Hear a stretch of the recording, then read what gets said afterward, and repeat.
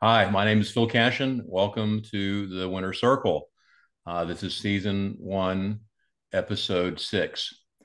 So, for those of you who have seen the Winter Circle in the past, and for those who haven't, let me kind of give you a little bit of a preview of what we're trying to accomplish.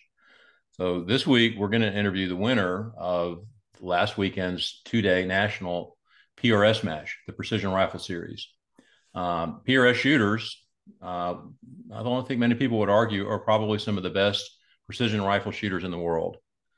We certainly dominated the IPRF last year, and this is a sport that we just do really well. We have the best shooters in the country, and by default, if you won last weekend's two-day national match, you that weekend were the best shooter in the country. So what I'm trying to do is extrapolate some information out of the winter to kind of help shooters like me and other shooters, get some insight, some information to help us perform better in matches, whether it's mental, whether it's physical, match prep, ammo, whatever. So that's really what we're trying to accomplish. Now, the winner of last weekend's VPRC, a Rifleman's Revival up in Rocky Mount, Virginia, was Keith Baker. So, Keith, welcome to the podcast. How you doing, buddy? I'm doing great. Thank you for having me on here. Oh, it's my pleasure, man. That was a great performance last weekend. It was a match. It was right up my alley. I mean, Andy and Brian, they always just they just think every stage out. They try and make everything doable, but they kind of push the limits a little bit on every stage. And it was windy and the conditions sucked, which just is what I love to do, is shoot a positional match with changing conditions. So it was a good weekend for me. So Well, good deal. Well, okay. So, Keith, why don't we start with the basics? What can you tell us about yourself and your kind of your how you got into long range precision shooting? So I'm Keith Baker. I've been shooting competitively in one thing or another since I was a kid. I mean, I competed in national archery competitions when I was 5, and then I did shotgun for years, and then bullseye for years, and then I got out of it for a while, and then all of a sudden I got into bass fishing, and I tournament bass fish for a ton of years, 20 to 25 years, and and then I cut my thumb off at work and I lost use of my hand and I wasn't able to fish at the level that I had been for some time. So when that happened, I mean, I'm crazy competitive. Everything I've ever done has been I mean, I have an addiction, and that addiction's competition, right? Either with myself or someone else, but it's both good and bad. If you ask my wife, it's bad, but I could have worse addictions, right? That's right. Um, but you know, so I went from in a place where I was fishing and doing really well competitively there, where I wasn't able to compete at that level anymore, and I ran across the right handful of guys one day at the range when I was just getting my hunting rifles together. Um, I've got property in Southern Ohio that's got just a pile of big Eurasian boars, and I started shooting them farther and farther away. And realistically, I run into the right guy who happened to get me down the path of long range shooting and PRS shooting. And boy, once I met the people in the sport, it just grabbed me. Like it wasn't, it was kind of cool what you could do with a rifle. But then when you met the group of individuals that's in this sport, I mean, that's the addiction. And it's not, what a rifle does. It's just, how many, I mean, I met 6 people I liked in my entire life of bass fishing. And, I've met about 100 almost every PRS match. So, it's pretty amazing, the group of individuals that we're fortunate to be around. So I got into the PRS, then I got in with the right people. I started shooting against great people. Like Dave Ostrowski was the one that got me in, and then he introduced me to Dave Preston, and then he introduced me to, it just snowballed from there. And once you got around a great group of individuals, and I had to figure out how to afford it, which was the hard part, right? Because the sport really got expensive really fast. Mm-hmm. It was like I was going to build my first rifle, and I'm like, well, how much do I need to build a rifle? And he said $2,000. Like, all right, I can come up with that.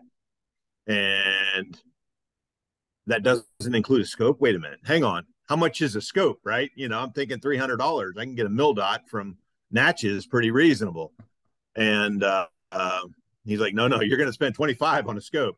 And that was pretty tough in the beginning to navigate that and figure that out. But then once I seen what it was and what we could do, and then I just kept getting overwhelmed with how the capabilities of a bolt action rifle. I mean, I every day, even today, I can't believe what we can do with a bolt action rifle. And every day I go out there, I see the next level of what it can do.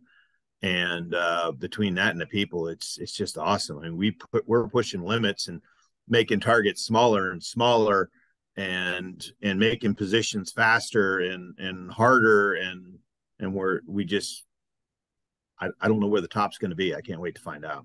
You know. It is amazing. I mean, just, I look back, I mean, just 3 or 4 years ago, and, like you go back and you look at an old stage book, from a match back in, 2018 or 2019, and you're like, wow, I wish I could go back and shoot that match now. So Right. with what You we know, know today, and with what our training has become, and the rifles and the accuracy capability and understanding wind and mirage and whatever, wow, it really has changed. we were shooting full size zip six at 600 yards, and now we're shooting 6 and 7 inch diamonds. I mean, it's crazy what we're doing, and we're doing it from position, and we were laying on our bellies before. I mean, it's I don't know where the top is, but it's really cool. And then every year I see another shooter who just gets that much better, and I don't know. I love the bullet technologies move forward because of it. The powder measuring technology has moved ahead of the game. I mean, every little piece of this puzzle, and it's because a lot of other sports like fishing, nobody would tell their buddies what they're doing, right? Everything was kind of its own thing. In this sport, there's a lot of sharing of information, and I think it was typically started in a military side where, you wanted to beat the guy next to you more than anything, but you only wanted to beat them at their best. So you would lift them up, give them all the information you could to make them better, which would in turn make you better. And it's fortunate that I think we're still keeping that trend right now. Yeah. Um, and by doing that, we're sharing information. You've got, the best gunsmiths sharing information between each other. You've got the best reloaders sharing information between each other, and nothing's a big secret. And in that is then we're asking for better bullets because of it. We're asking for better powder measures because of it. We're asking for, better brass, quality. We're asking for, and we're testing it and we're proving it. And if it meets the standard, then it moves forward. It's really, really cool what we're doing, you Well, and I know? think you touched on something I think is really important, I think, to the growth of the sport. And for those who are listening, who are part of the PRS and have been in it for a while, that this is how it is. But for those who are just kind of getting into it, and I'll speak specifically about Keith. This sport is one that a lot of type A personalities, we all want to win. We're highly competitive, but the ability for us to share information, share technology, give win calls. You come on, I'm trying to beat you at a match, and I come off, and you and I are shooting the same bullet and have the same zero. I'm telling you what my win call is. I'm giving you information so that you can beat me. you know, and that is so unusual in any kind of competitive sport. But it just kind of goes to the character of the people, and how much that we all just enjoy the activity. The sport is just so much fun, and look, we're a couple of years ago, when Brian Dennis owned the PRS and he was putting big cash payouts for winning a match, things kind of started changing not so well at that time for just that general high level of camaraderie. And that went away. And I think that was a really good thing for the sport. So Keith, in general, I think 2 years in a row that you won the Sportsman of the Year award, for the PRS. Which anyone who hadn't shot with Keith, if you ever see him at a match and you have a question, don't worry about feeling uneasy about approaching him to ask a question, because you probably enjoy, and look, a lot of us really enjoy it, but I think you kind of take it to the next level of, speaking to newer shooters and giving them your knowledge and education. And that is a really important aspect of the growth of this sport, are the leaders, the high end shooters, the ones who have been involved in a long time, being able to share that data. And you do a great job of it. So if you ever see Keith at a match, don't be intimidated. Go up and talk to him, and you will learn something. I guarantee it. Thank you. And I mean, that's that way with most of the shooters in this sport, though. You can pretty much walk up to anybody, ask them any question, the very best shooters, and they're going to do everything they can to help you.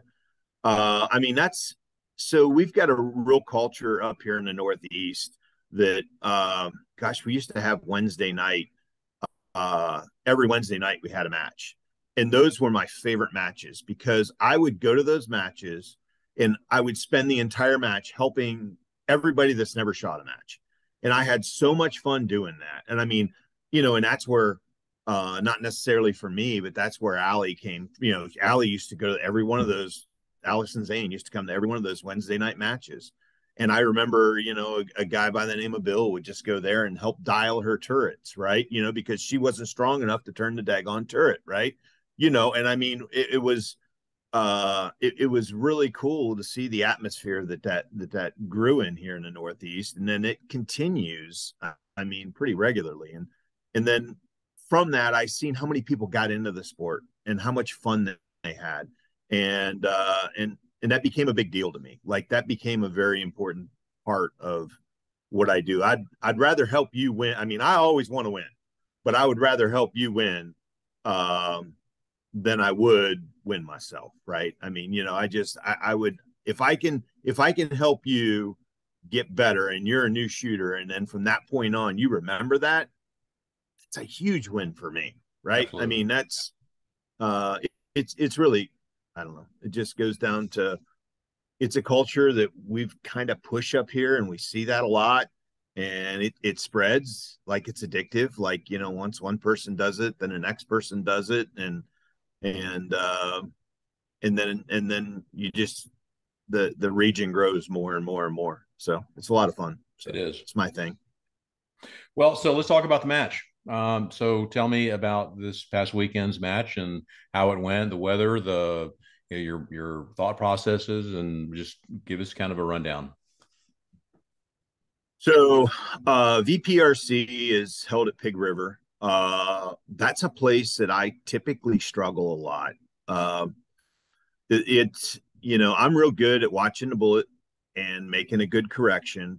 And that place is always switchy. That place is always tricky. And every time I think I'm doing everything right, I end up doing half of it wrong. And I spent a lot of time the week before trying to figure out how to shoot well there, because I just never do. I love that place. It's a lot of highly positional stuff, but we had good cloud cover on day one, so we didn't have a lot of mirage. That place has a lot of mirage sometimes. Andy and Brian were real good to start us about a half hour or hour later than normal, because the sun rises directly at downrange there, and that really makes it tough to spot the targets in the shadows. So they delayed the mornings about a half hour each day to make sure the sun was up over the trees and you weren't looking directly into the sun, which was a real nice thing. So that helped me and other shooters. I mean, it helped everybody there. They their target sizes were all realistic.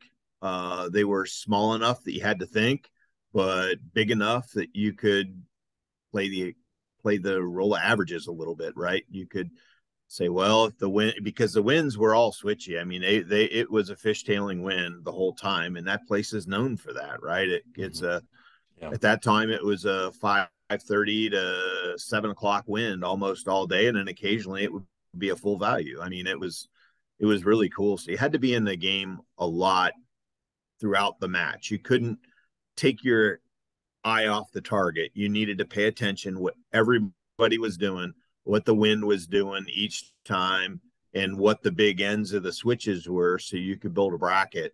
And and apply that to the target, right? Because I mean, if you watch just 2 or 3 shooters, you might think, okay, well, they're holding anywhere from 2/10 right to 4/10 left. And then all of a sudden, somebody picked up a full value win, right? And what I picked up on is there was 3 MPA flags lined right down the ridge line there, and they told the truth. Anytime that wind went to a full 90 degree, those flags were at a full 90 degree. So, when it picked up to where you would need 8/10 or a mil, I looked over and those flags were just laying perfectly flat, right? Wow. There was a little bit of a switch in between the two. Like uh, it would, there was a delay. Like the flags would go and then all of a sudden the bullet would go that way, or, you would see a change. There was about a 2 to 4 second change before that wind moved the flags or the flag wind actually moved the bullet, but one or the other. If you kept track of what the flags were doing, you had your best odds of what was going on because they sat down in that valley. They put them alongside the road, and the feather flags are a beautiful thing if you have them around. So Yeah, they're great wind flags, aren't they? yes, they are absolutely great. Okay, so now when you're going through your stage, how frequently are you actually glancing over to those wind flags to get an idea about wind? I'm watching them for about the 5 minutes before I go up. And then, shooter, do you understand the course of fire? I look over and I watched them for probably 5 to 10 seconds to see what they were doing and if they were in a trend. And then I made that decision for my first shot. Uh, and then from that first shot, I was real careful to manage recoil real well and make all my corrections off of that. Also, if I felt a wind switch on my face, I applied it downrange, or I applied half of it downrange. If I was, I tried to work myself where I knew with the left to right wind that I was okay because it never got more than that, being on the right side of the plate, knowing it was going to switch back. But if I felt it gust harder on that side, then I would bring that a little closer to center. But I was 100% comfortable with using all of the plate. Uh, and it was good I was able to see that this weekend. There's sometimes you don't have the mental capacity to do all that.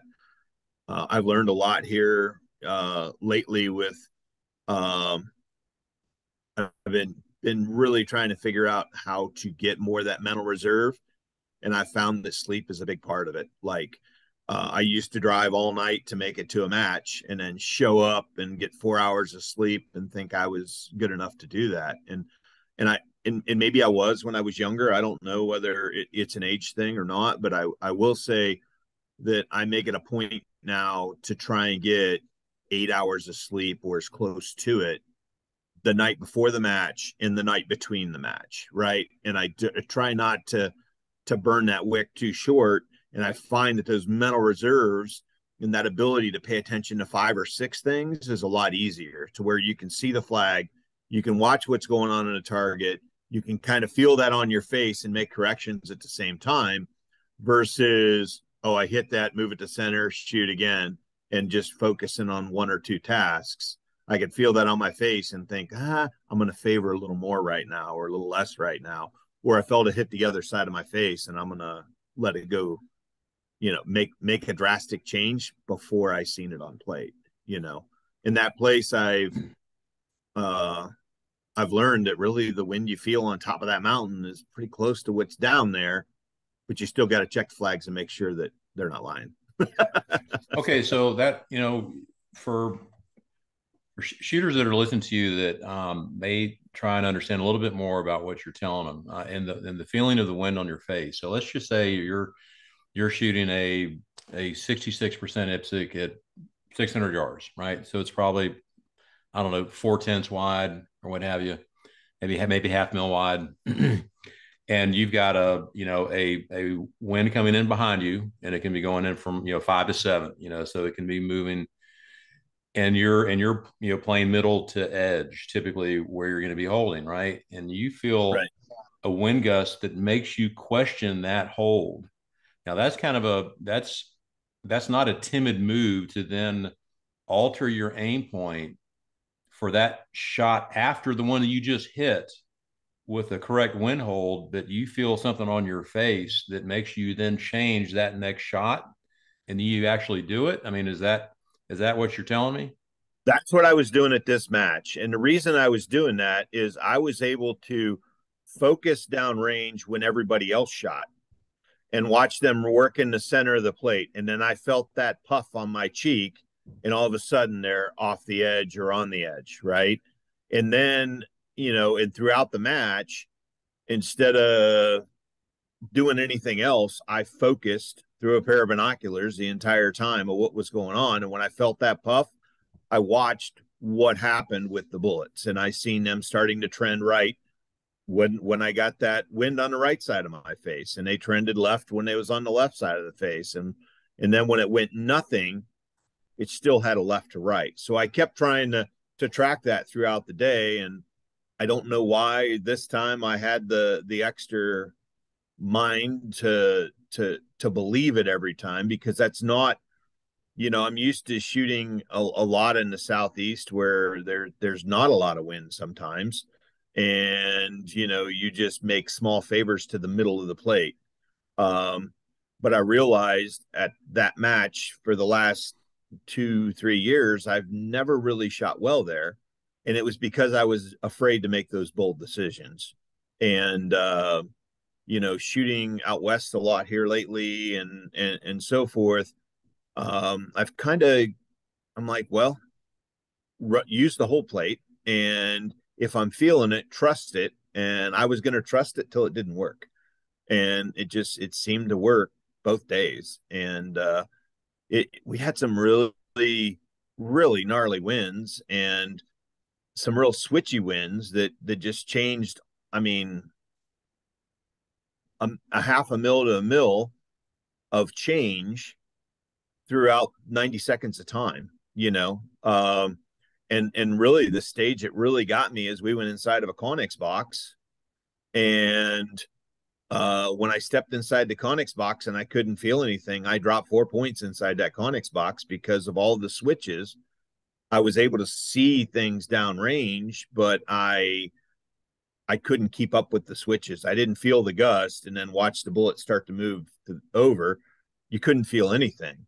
So I was just basically shooting blind, and all of a sudden, I missed, and I had to make my best guess because it was into the ether behind it. There was no feedback from that position. I know that stage. Uh, Yeah. yeah, right. Yeah. I mean, it was, you just had to make good decisions. Well, and I made two good decisions and I made two bad decisions. And that cost me 4 points. I made two good decisions, but they weren't good enough. And then instead of making bolder decisions, I'm like, well, I had to be wrong with my first decision. So I feel like I made two good decisions, making, a target correction, or, 3/4 of a target correction. And then I went back to what I thought it was, instead of continuing to make bigger corrections. And I needed to make bigger corrections. I needed to make a 2 target correction, as opposed to, by correction, I mean, the target would say 6/10 wide. I went from holding like 2/10 left to 3/10 right, and then all of a sudden I really needed 5/10 right, you know, and I went back to 2 instead of making it all the way out to 5. So That is it so got me that is twice. it's so hard to do during a stage is when you're holding one side of the plate to make a change to holding on the other side of the plate. That is so mentally difficult to do, you know. Right. Well, and I'm like, okay, well, maybe it didn't change. Maybe I did something wrong. And that I've learned, seems like every time I think, oh, I did something wrong, and I make the same mistake twice. You know what I mean? So, oh, I must have shanked that one, and I'll just do that same shot again, or I'll make a small half a tenth correction or something, and I was afraid to make the bold corrections.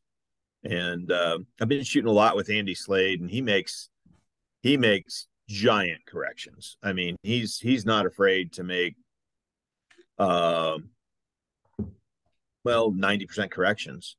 And I'm like, well, if it's shaped like a circle, I'm going to make 60% corrections, right? I've always been conservative. And I've learned conservative isn't always the best route whenever you're dealing with switchy conditions. So he's talking like target width, bold Yes. offset changes. Yeah. So he'll take um, a 5/10 target, and if he's holding 2/10 left and he feels the wind is coming from left to right, then he would do 90% of that target correction. So if it's a 5/10 wide target, he's probably going to apply another 4.5 tenths to his 2/10 hold to make it a 6.5 tenths, right? Whereas typically I would add 3. I was always a little more conservative when I'm shooting on the East Coast, right? I mean, when you get out west, it's different, but out here, we generally don't see those big switches, and down there, we do. I mean, I went from holding oh, half a mil right on a target to 9/10 left, right, and hitting the target very well center, and then all of a sudden I had to jump with a mil correction, mil and a half correction. So Wow. um, it's it's a lot of fun when it's like that for me, When you're because I hitting, mean it's like, right, I mean for me it's like, oh wow, hey, this is cool, I don't get to do this very often, you know um and then it's cooler when it works, it's less cool when it doesn't. that's right. Yeah. Well, you said something there. I think that a lot of, and I see it in a lot of shooters. Even really some really good shooters, they don't make bold adjustments. They're not paying attention to the width of the target. They. I think if you're, when you're looking at shooting the stage, if you're not measuring the width of the target, you're making a big mistake. I mean, you have to know the. I mean, you have to know the width of the target. And I like to tell people, hey, look, the target's a half mil wide, and if you're aiming the left edge and you miss off the right side holding 2/10, and the target's half a mil, add a half a mil to it. Go to 7/10. And you may hit on the other side of the target, but at least you got the target feedback. But it's amazing how often, and even some really good shooters, they'll miss off the right, and then the next shot they just miss a little less off the A right. little off the right. It's still a miss. Yeah. But that to me, like that was probably my hardest challenge, was learning to make something more than just a little adjustment. It's hard to do, but Yeah, and I mean, and reticles are key. I mean, so I can't wait till somebody comes out with a set of binos with reticle that but because I get fatigue looking through a spotting scope all day. I'm not able to stay in the moment 100% of the time.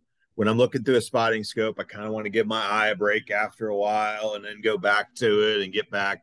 Whereas the binos, I can just sit on them all day and I can really pay attention to what's going on and stay in that moment all the time. Um, and fortunately, every time we've got someone in a squad who's got a spotter, and one of the first things is, hey, what's the width of the target, and what's the height of the target, if that comes into play, or I look to see if there's circles or squares and diamonds or whatever, and but realistically, the width of the target is the most important thing before I even start writing my wins down, because I want to have plan A, plan B, and plan C down, especially in a match like that. And I will have those different wins wrote down, and then I'm watching and watching and watching and trying to figure out where I'm going to fit into that bracket. Um, and some of the match directors, I think Ken Wheeler, who's now the PRS, the owner of the PRS, I believe he used to put all the target widths in his match book, and that was really a cool. I believe it was Ken, and that was really a cool thing. Like I could look in there and be like, oh, okay, these are 5/10 wide diamond circles, squares, whatever. Um, and that was really nice. It was good information that would allow me to do that bracket in my book, right? And as I'm getting ready for my next stage, I would have a better idea of what I was going to do. Good deal. Okay, so let's see here. You are you've really turned long range precision shooting into a career. Keith and I have a really nice long history together.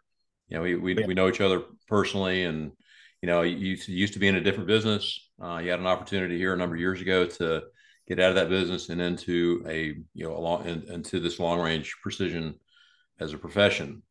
I see something over your shoulder there that you may kind of use on a periodic basis to conduct business. So tell us a little bit about ice rifles and kind of how you got into this. So I mean, what happened was I found the people in this sport, right? And I met just the greatest people in the world. And I realized that I am not going to be able to be competitive in this sport forever, right? And looking at that, I realized that I'm going to lose the opportunity to be around these people, right? So I had to figure out a way to do that all the time. So I sold my business. I owned a HVAC business for 20 some years. I sold it and basically started full time building rifles and traveling the country shooting matches. And because I figured that I would be around these people for the rest of my life, one way or another. And when I can't shoot anymore, then I'll be building their rifles and I'll still be, in and around them.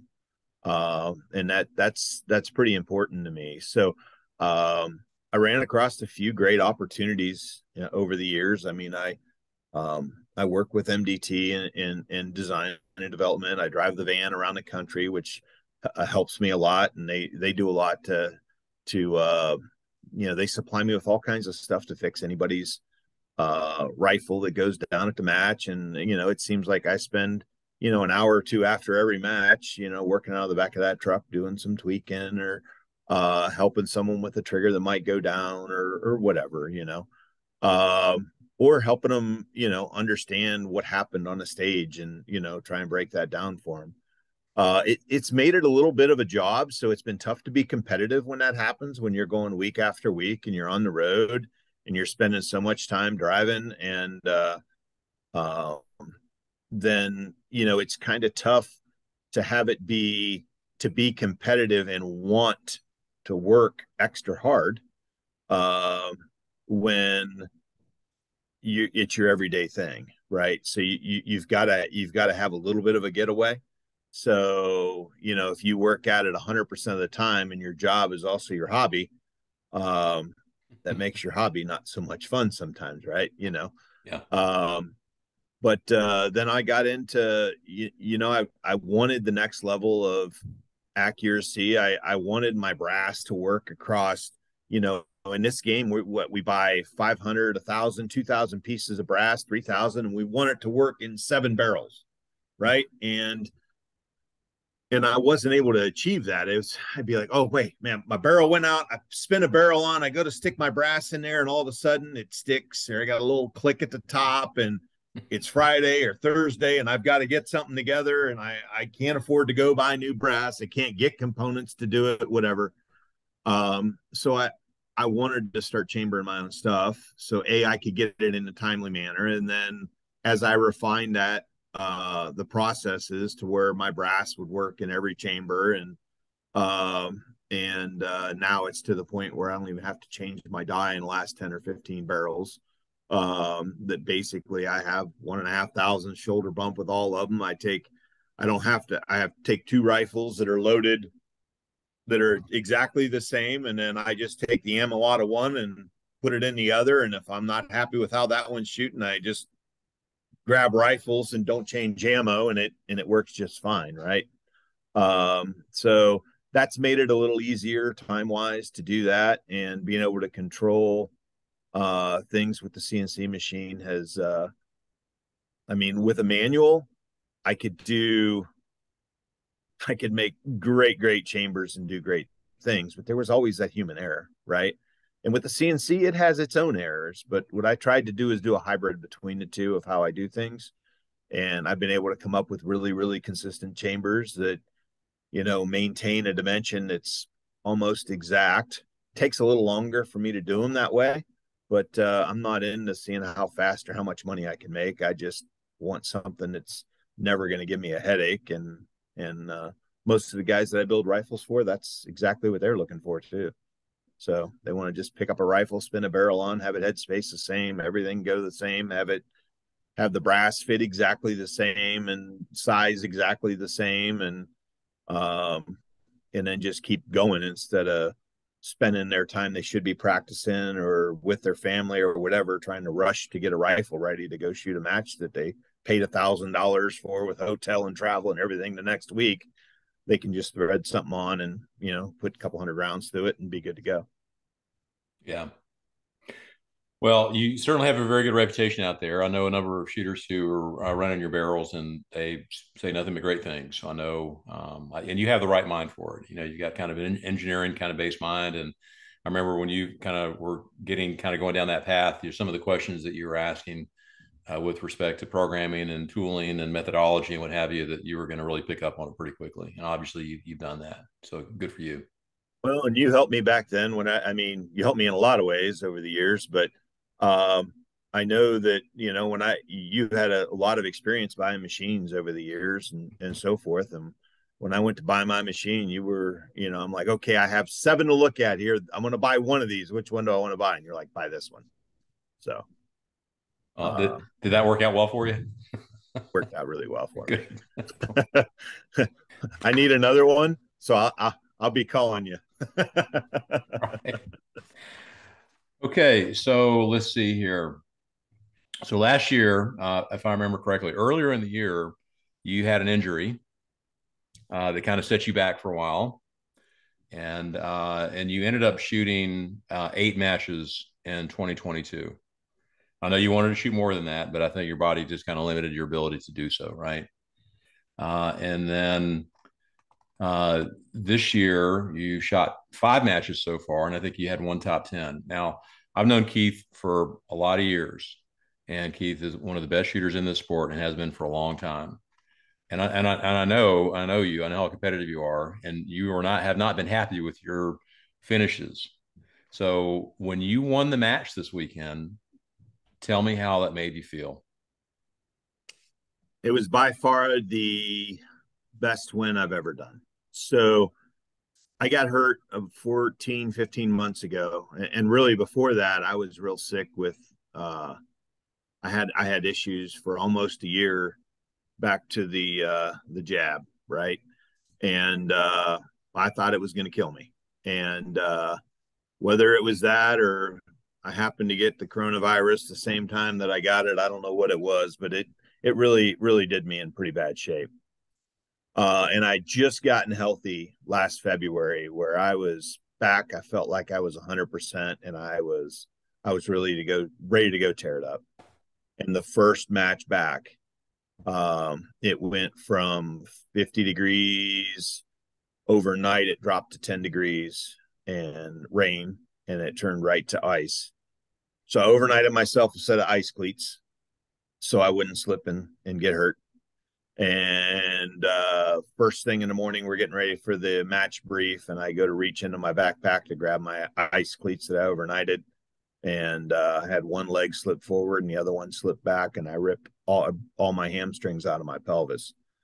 Well, from the years of martial arts and football and everything else, my hamstrings and doing 100 barricade drills a day for 4 or 5 years. I mean, and being a big guy, my muscles were not going to break, but they ripped all the tendons out of the bone. I had nothing attaching my leg to my body, so my leg went flying up over top of my head, and nothing in the rear was attached. And apparently, I didn't realize it at the time. That's one of the worst injuries you can have because it's all around the sciatic nerve and so forth. So I spent 5 months dead flat, like couldn't even lean up to see my toes flat, and completely immobilized. And then after about 7 months, I was able to start getting up. 6 months, I was able to start getting up on crutches and moving around. And I still go to physical therapy 14 months later, 3 days a week. Um, and but finally I got my leg back to working and so forth. And the hardest thing was getting back to shooting matches. Like, I realized at that point that it was a game changing injury that very likely I was never going to be able to shoot again, and I didn't even know how well I was ever going to be able to walk. And up and only a month and a half ago did they get the muscles working again, and it's because I had some amazing physical therapist that started powering him up with electricity while he was pulling resistance against him, and taught him to work again. And he just read this in a book somewhere that, like the old Rocky Balboa, where they, the Russian, they hook the electrodes up to him while he's powerlifting. Essentially, that's what he ended up doing, and taught my body to reuse those muscles. And they've been working like progressively. And over the last month and a half, I've had like 90% progression. And I had to go to a couple matches last year that I could only shoot one round at, because I wanted to shoot the AG Cup. I've shot it from the very beginning. And I want to shoot it every year. It's that was my goal, was to try and shoot that. So I actually had to go to 2 matches, and I only shot half a stage or one stage that helped get me, the ones needed before I could even really walk. And I've had my absolute worst performances that I've had even since when I started in this last 8 months. And most of it was working through pain, right? If you're dealing with pain, you can't be subconscious and pay attention to what's going on. But I worked really hard each time, and so I was getting better and better as a shooter, but I couldn't do everything. I was able to physically pull the trigger great. But I couldn't get subconscious. As soon as I would start to go into that subconscious state, ow, that hurts. Oh, don't hurt yourself. And you weren't able to get in that flow state. And really, in the last month and a half, they've got, they've got me to the point where now I've done all this work, and now it's starting to pay off a little bit, right? I'm able to get back to shooting, I feel like, as good as I ever have. And in the very near future, I mean, I feel like I'm going to hopefully get better than I ever have, which would be the case as fast as these guys are getting better. I mean, if 5 years ago, the guys that are finishing 40th and 50th place would be winning matches, right? And the sport's just progressing super fast. So I feel like I'm getting a little better each time, and everybody else is getting a little better, and I'm hoping I can catch them. Catch up Well, anyway. so at the mat, how many shots did you win by? I don't know that answer. I think 6-ish. I, Okay, I so I never looked at the scores. when I after compete the last against stage, myself. after that last stage, did you pretty much know you'd won the match? So I knew that I only dropped 3 points on the second day, and I was leading by 3. And the 2 were in second place, were in my squad. So I knew that I couldn't be beat at that point, meaning, that somebody, but on the other hand, the last stage of the day was by far the toughest stage in the toughest conditions. And I was pretty sure I was going to zero it. I mean, because the first 2 guys in front of me go up there and shoot like 2s or 3s, and the conditions were just horrible. And I'm like, oh, this is bad. I mean, there was no good outcome, and I went and missed my first shot, which I think I was holding about a half a mil right on a target that's just sitting in the ether, on a ridge line that you can't see the miss on. And the next target's behind it's about 500 yards, or about 200 yards farther. And I'm watching the wind switch back and forth for every shooter. I mean, I'm like, oh, this is not going to be good. And so I missed. I put another, I think, 4/10 correction on the target and favored a little low. It was like a humanoid target. And I trusted my data. I'm like, all right, I'll aim for the bottom widest point. And I was able to see that bullet hit. And from that, I knew that between that target and my next target, there should be a 2/10 wind change. So I added 2/10 to what I hit with there. And that was so I didn't know what I was going to hit it with. I knew I could hit it anywhere from left 2/10 to right a mil. I mean, it was just insane right then. But once I got that first hit, then I was able to apply it, and I just kept walking it, and I was real fortunate to only drop that first shot. But there was so many people that went through that stage. I mean, almost everybody in my squad dropped 3, 4, 5, 6, and I'm like, wow, finally I'm shooting great, and I get this stage with no feedback, and I could have shot it any time today, and I would have had a berm on every other stage and not this one, and because it was too near, one far, far, near, far, far, far, near, near, far, or something, I mean, so if you got out of sequence, or if you weren't able to get a call on that first one, you weren't really able to apply it right away to the next target. It was a very difficult stage, and people were timing out, and it was uh it was a little nerve wracking. And you missed your first shot. Oh yeah, Oh first my shot, gosh. and I had to hold more wind than I thought I would need to hold. But I'm like, I know that it's blowing hard right to left, so 3/10 wasn't it. So let's go to 6, right? 6, 7. And I think I put 6 or 7 tenths on it. And then I hit. And and uh and I seen it hit. So I'm like, okay, add 2/10 to the far. So that was 7, went to 8 or 9, whatever that ended up being. And then I seen it was a pretty good hit. And then I had to come back to the near. And then when I went back to the near, it rocked left. So I knew I had to back down that wind a little bit, but I had to move. And by the time I moved, I had to do that again. And I had to chase it the whole time. But that first shot, I mean, I watched so many people miss that first shot left, right. And then you don't know what you're doing when you go to the far on the berm. Um, and so you're doing a wild guess. So the likelihood of dropping 3 or 4 was real easy, especially if you didn't get a first round hit. So yeah, it was not good. Well, I mean, at what point did you finally just like know you'd done it, and that feeling of, I mean, 2.5 years. It's been 2.5 years since your previous victory, dude. That's phenomenal. I mean, I can only imagine how good that felt. I can pretty much tell you that it felt great. And I did a year with it. That's about how long I have not been able to shoot well.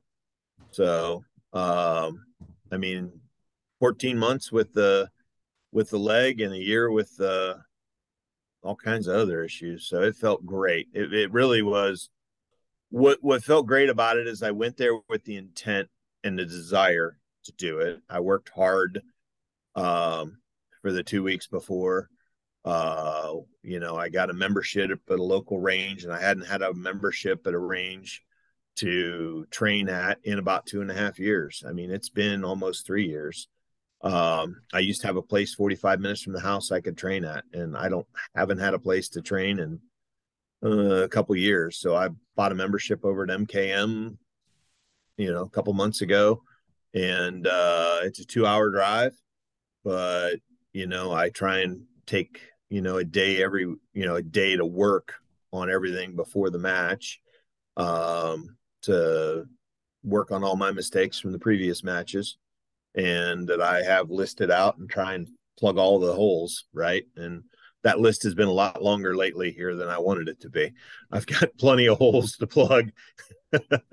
Well, so you mentioned something earlier in the podcast about recognizing that the Pig River has not been your friend for finishing well at matches. I have the same affliction at that range, by the way.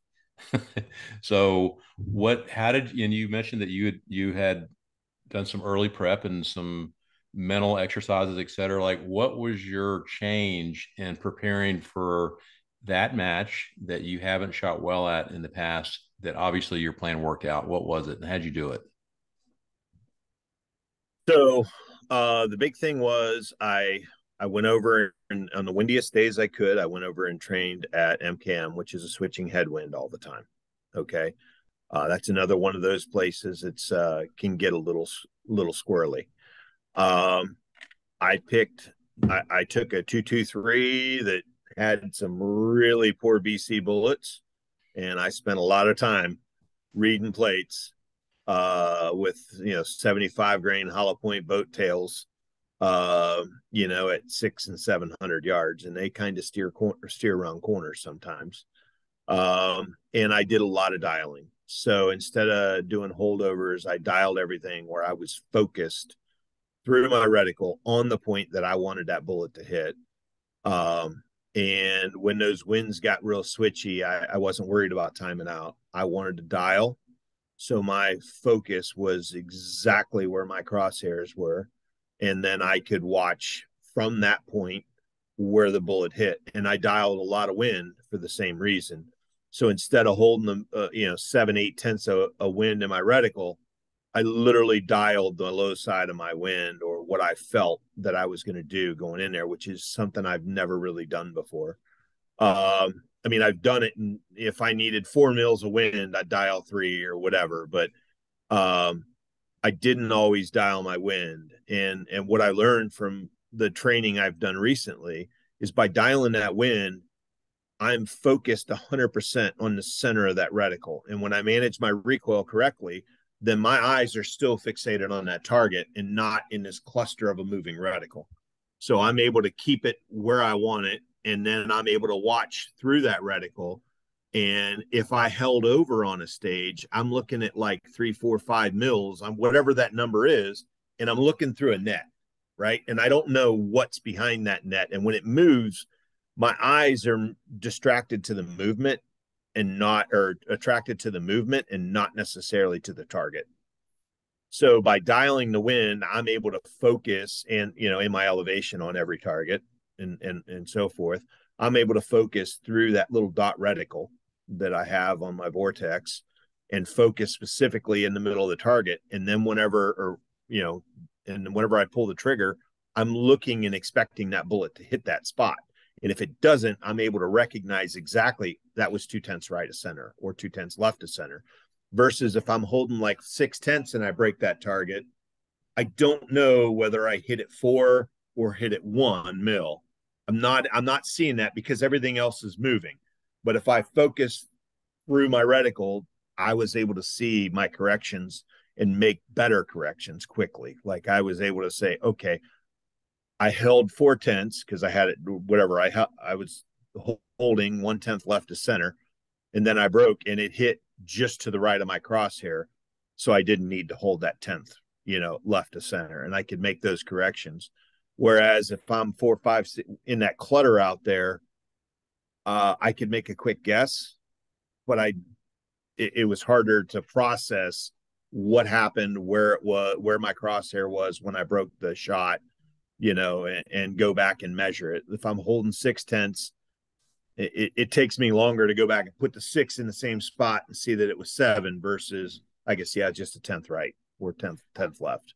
So you go up to the stage, you figured out what your wind call is going to be on the first target, through watching and Kestrel, et cetera.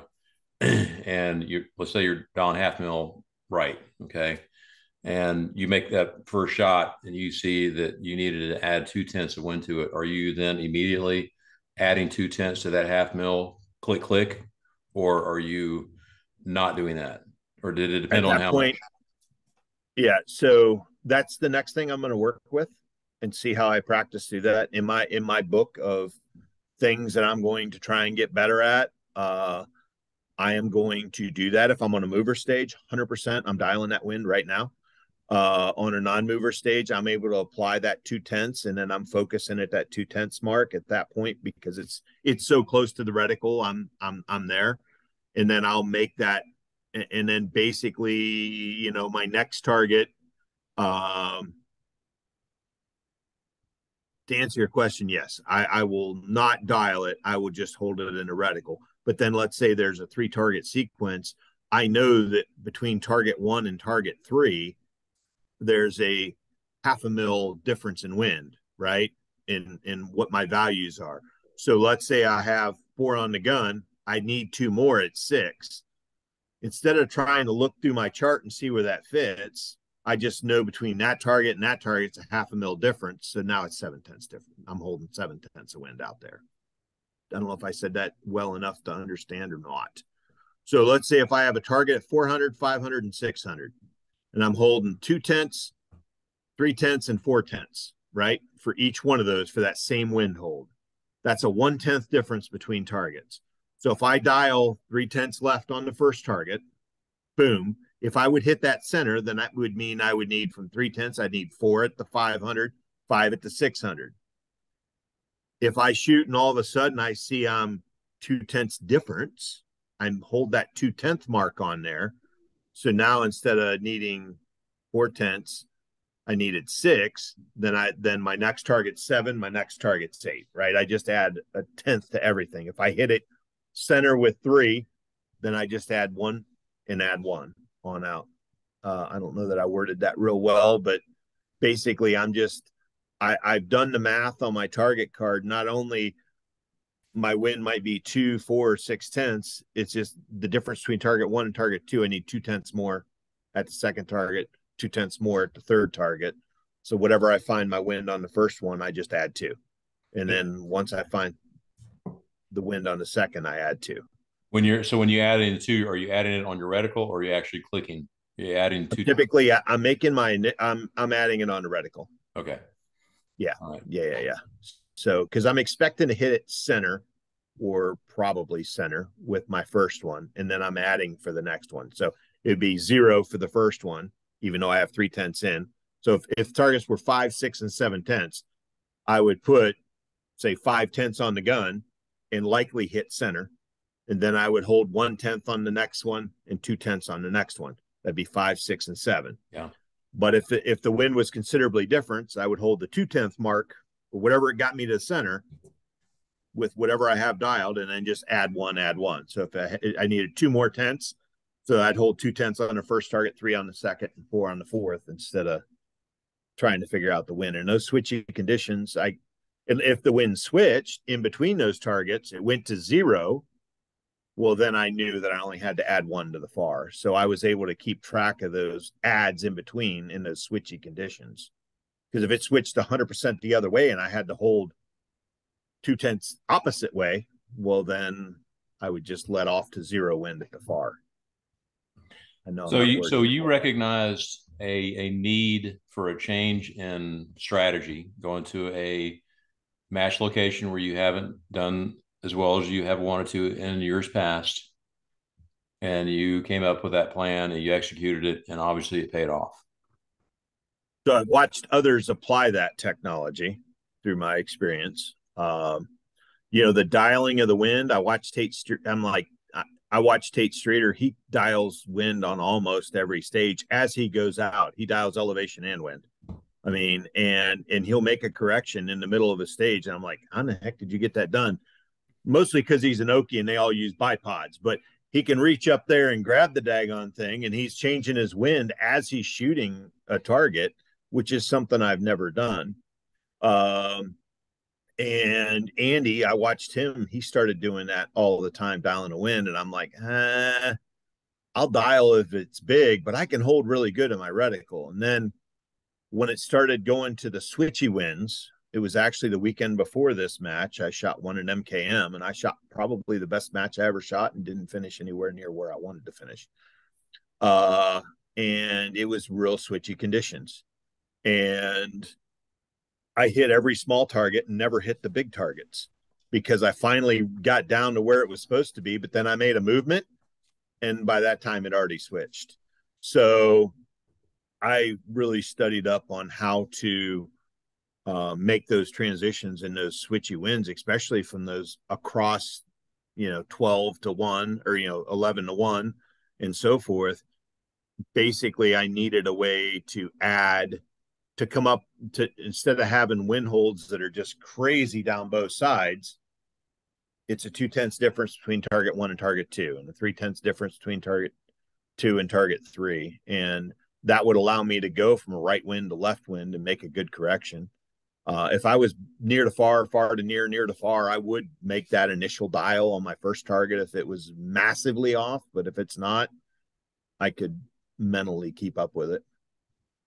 Well, I think what you said is important. That is if you're shooting in PRS matches and you've been doing it for a while, you'll make gradual improvements, and then sometimes you hit a wall, and you can't seem to. You may have subtle improvements, but you just can't get past that point. Don't be afraid to make a change in how your outlook, your methodology.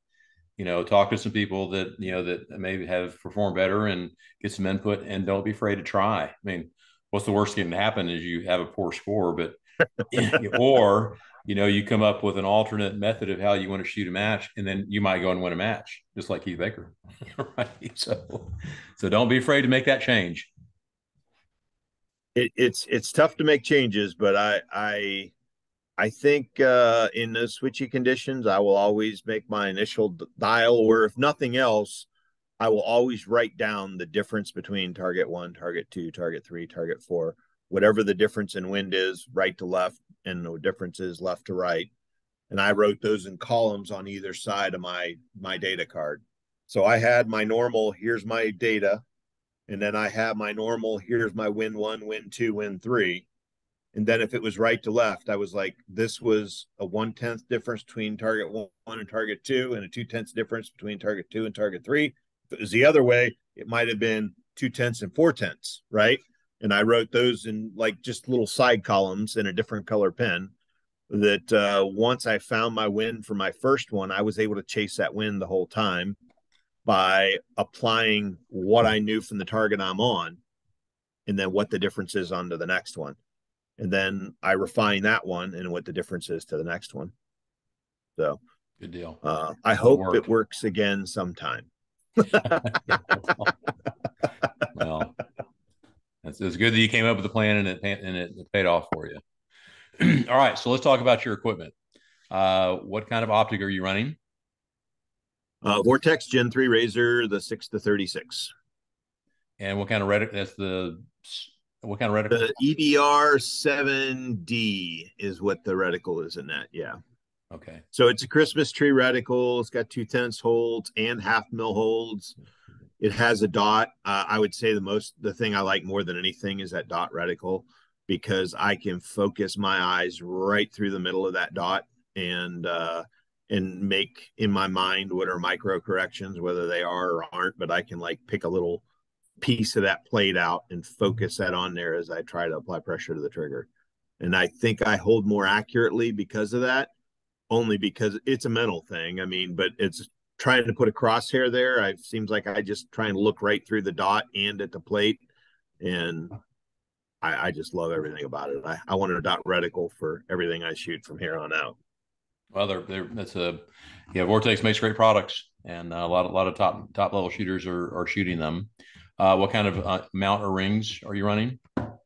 So I use the short mount from NDT, the one piece mount. For years I used rings, and I will say once I've gone down the path of a one piece mount, I will probably never run rings again.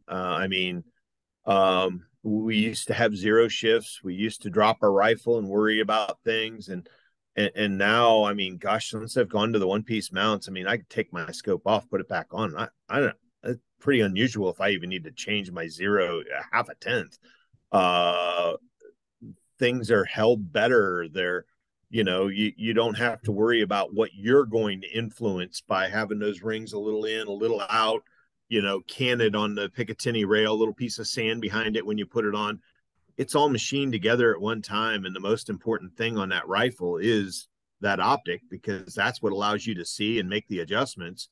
And if that thing's not protected and nurtured and taken care of as best as possible, then your odds aren't. I mean, that's that one piece one, and there's a lot of them out there. I mean, you make one, Spur I think makes one. There's 4 or 5 different ones out there. But that one piece mount I think is one of the bigger changes I've made over the years, that from problems. I've made a lot of mistakes. I've had more problems than anybody out there, and I've learned from each and every one of them. One of them was buy a one piece mount, right? So, I agree. anyway, Okay, what kind of action are you running? Lone Peak Fusion, love those guys. They're out of Utah. I mean, they're shooters. They're amazing people. Their machine work is second to none. I love that. Just love everything about that action. Yeah, I think Jeff Gurry is also running the Lone Peak. I think he mentioned that, I believe. Yep. But yeah, Jeff is there. There's a lot. I mean, they're in the middle of the country there, but they're really starting to get in here. I think Heckler's running them. Jeff just switched to them. Andy's running them.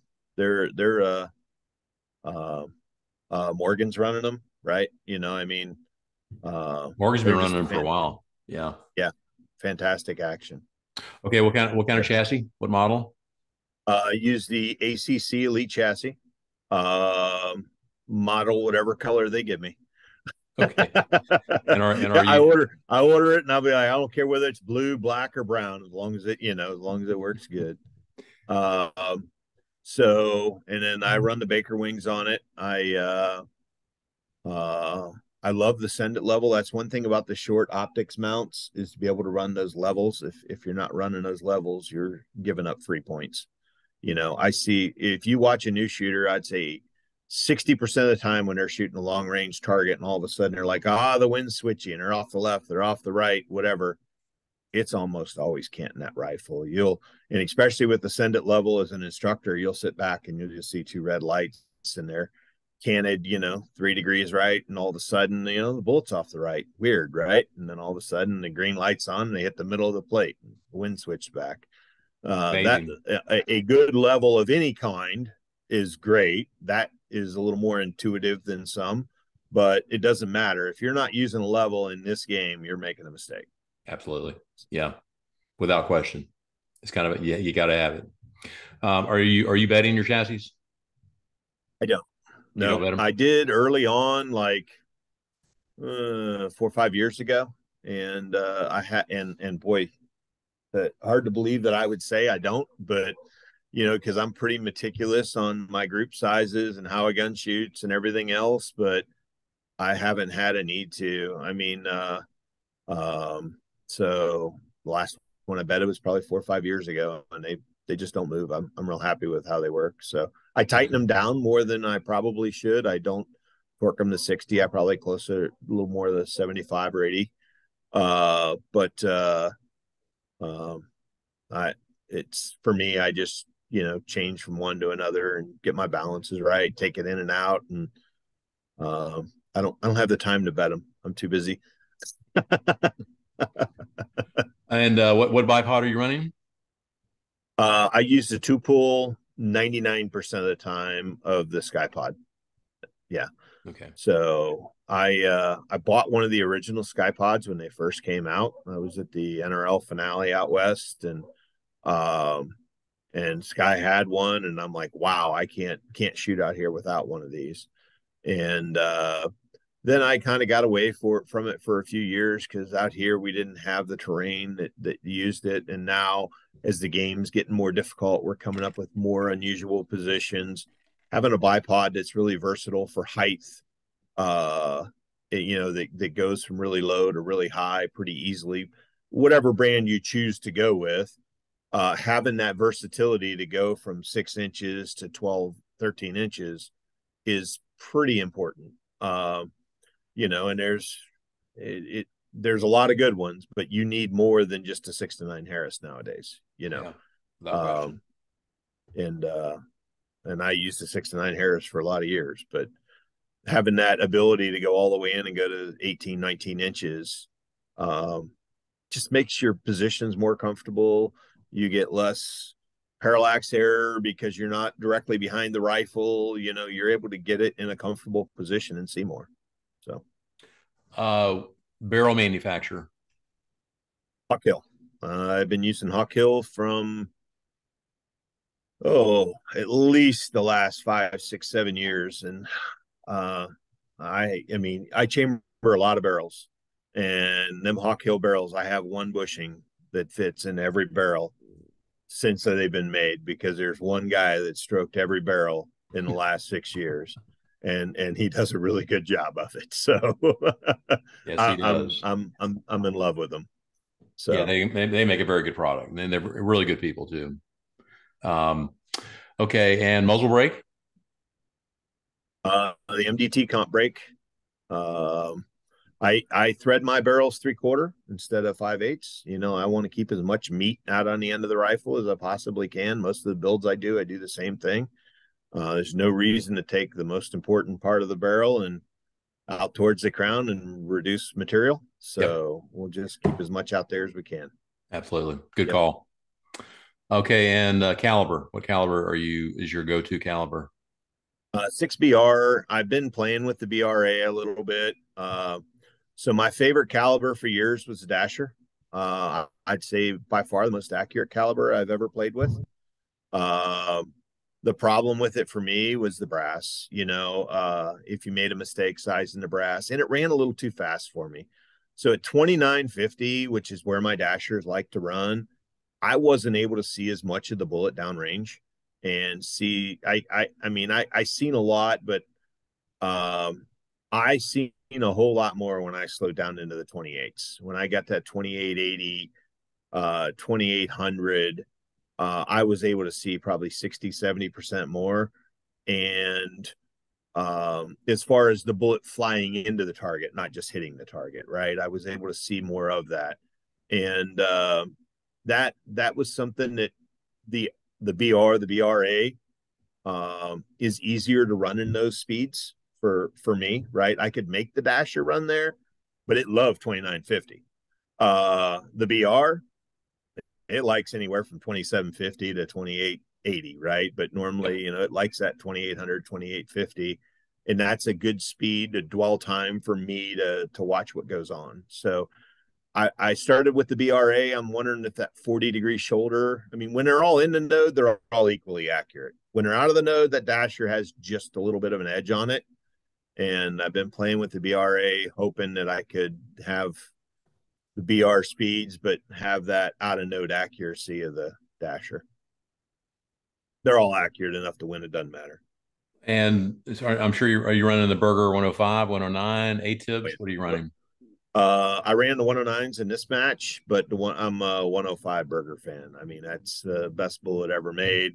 I do trim and point mine. I do all kinds of crazy stuff to mine. I have for years because I'm obsessed with those things that probably don't matter. But the 105 hybrid, I just have never seen a bad one. It does everything it's supposed to do all the time, and I'm running a little low on them, and I figured I would go with a little higher BC and went to the 109 just for this match. But I'm really a 105 fan across the board. Really, any of those Burger bullets, it doesn't matter. The 108 Hunters, I ran those for a year, loved them. The 108 Hollow Point Boat Tails, man, if you want to shoot 100, 200, and 600 yard groups, buy a box of 100, 108 Boat Tails. Those things shoot out of everything. I mean, they're all good bullets. You know, if it's a Burger, it's going to shoot somewhere between 20 and 120,000 jump. Just shove it in there and put some powder in. It's going to be good. Last year I was running, I ran the 108 Elite Hunter, and then I got low, and I was running. Then I got some 105s and 109s. And what I noticed is I didn't have to change anything on those Burger bullets. I mean, the seating depth between a 105, a 108, and a 109, and even the powder weight. I mean, like you talk about hitting the easy button, and they Right. all shot great. I mean, every one of them. Like, how nice is Right. that? You don't change your seating die.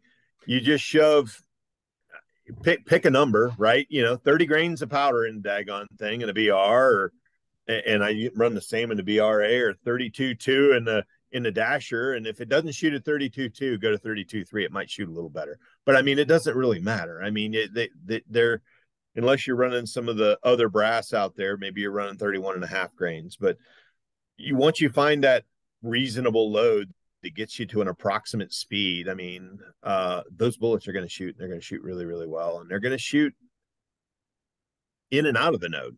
I mean, they're good enough all the time. They're good enough to win a match anywhere. So, I agree. Yeah, yep. it's a great bullet. And Okay, so I think we are about to wrap things up tonight. So, are there any sponsors or special folks that you would like to recognize during the podcast? Most importantly, my wife, because she does without me all the time.